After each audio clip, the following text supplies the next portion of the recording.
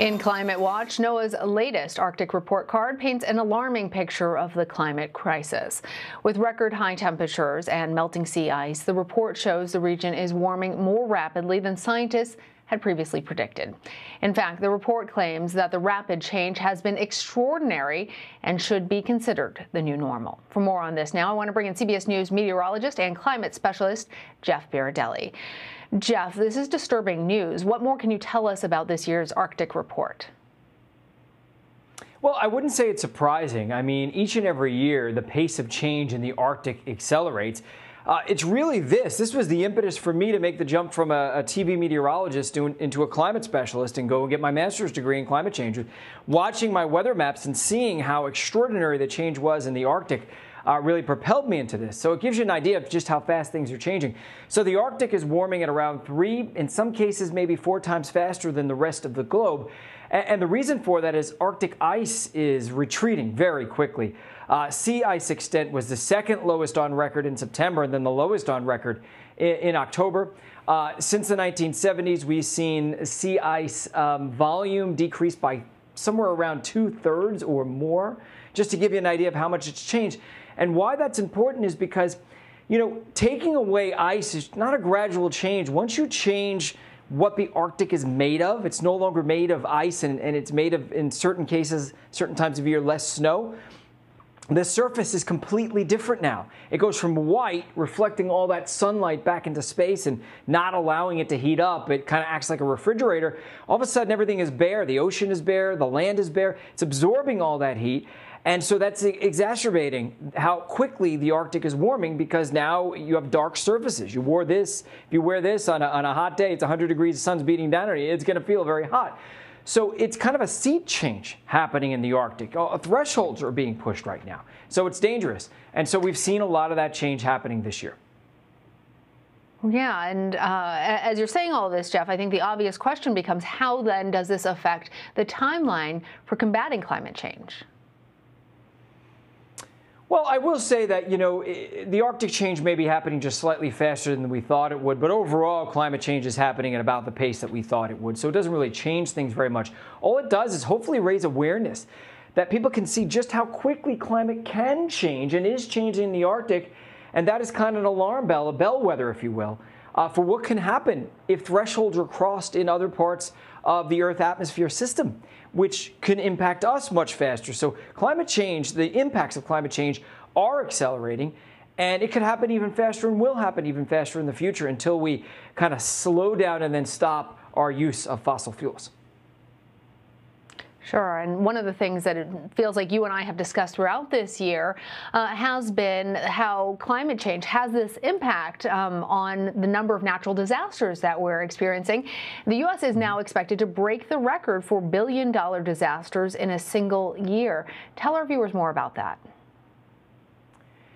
Yeah, so NOAA tracks the amount of billion-dollar disasters, so the number of events that cost $1 billion or more.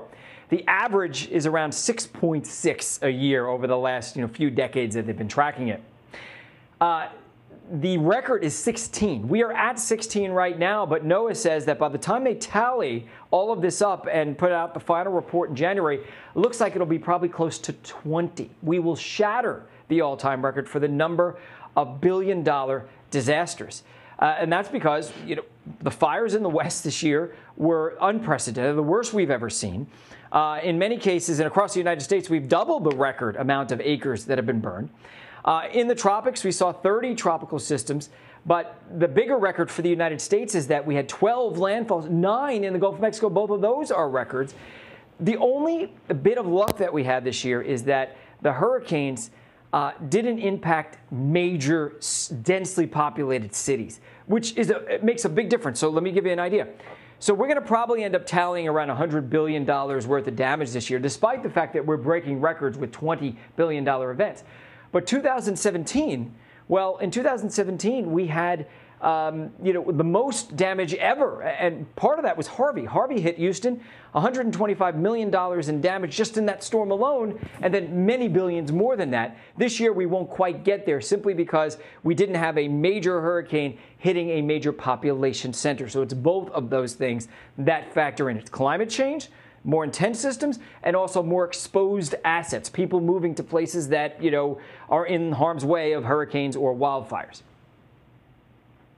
That is a bit of good news. I know, Jeff, a lot of times when people will hear us talking about climate change and the big hurdles that our planet is facing, they get overwhelmed by it all. So I want to run something by you. Earlier this week, New York State announced its pension fund of $226 billion will be dropping all fossil fuel stocks. How big of an impact does this make on climate action? And do you expect that it'll inspire other states to divest as well? Yeah, I mean, it's huge, to be honest with you. I mean, this is something that activists have been fighting for years. There are about 1,300 institutions that have divested from fossil fuels now. Schools like the University of California, Columbia University announced that they're doing it. Cornell University announced that they're doing it. The city of New York has done it. The UK, Ireland, Sweden has done it. And actually, believe it or not, about a third of divestments around the world, meaning that you're taking your investments, your stock investments, out of fossil fuels. About a third of those come from religious institutions like the Archdiocese. A lot of them, the Catholic Church, are divesting. So we're seeing this happen all over the world. When they came up with the idea 8 years ago, Bill McKibben was a big part of that. People probably laughed at them. It seemed pie in the sky. But it is now a movement. It is happening, and it's happening quicker. It's accelerating. And so the fact that it's happening in New York State, right by the New York State Stock Exchange, sends a big signal to companies all over the world that they should start divesting. They should make sure that their supply chain divests as well, because this world is moving away from fossil fuels. Exxon wrote down $20 billion worth of assets last month to give you an idea that fossil fuels are in trouble. They're not making as much money as they used to. And so a lot of funds are moving away, not just because it's green, it's sustainable, and that's what society wants, but also because it's just not a big moneymaker anymore. And that trend will probably continue into the future. So I think it's big. Ultimately, a lot of those companies are controlled by those pocketbooks. And so interesting, Jeff, that point you made about religious organizations helping to fuel climate change progress. Jeff, always great talking to you. Thanks. You're welcome. You're welcome. Oh, no.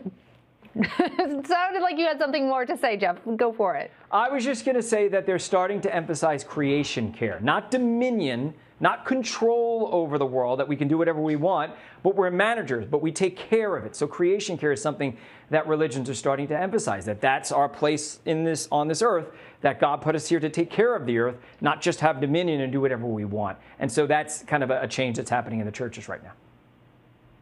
Very interesting. All right, Jeff, thanks.